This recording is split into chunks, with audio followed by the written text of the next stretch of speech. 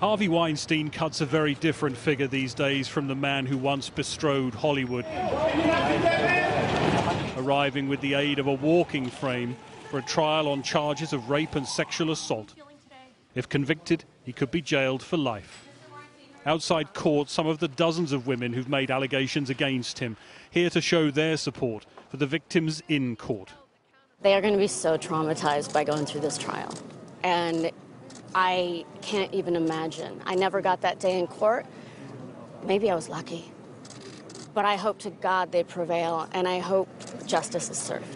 When I got here this morning, I felt more settled. And when he walked out of the car and we were able to stand there in our strength and just look at him and see that he couldn't even bear to make eye contact with us, it was a really powerful moment. It made it very clear that we hold the power here, we hold the strength here, and he really can't hurt us anymore. Harvey Weinstein is facing charges relating to 2 women, but some of the others who've made allegations against him will also give evidence to this trial to show what prosecutors say is a pattern of behaviour in support of the most serious charge against him, that of predatory sexual assault. Weinstein was once a fixture on the red carpets, a celebrated producer, an Oscar winner who could make careers in the movie business. Then came the allegations that revealed a dark side to the glamour. It gave rise to the Me Too and Time's Up campaigns. On the red carpets, stars dressed in black as a show of support for victims in this industry and beyond. In public, at least, Weinstein's ignored questions about the allegations against him. Do you believe all of those women are lying? Do you believe they're lying, sir?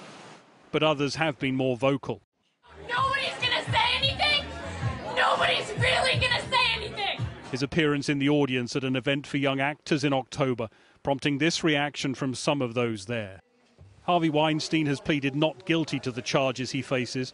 He recently said he should be remembered for helping female actors and directors, not for the allegations against him. His accusers said he should be remembered as a man who took everything and deserved nothing. It will be a jury that decides Harvey Weinstein's fate.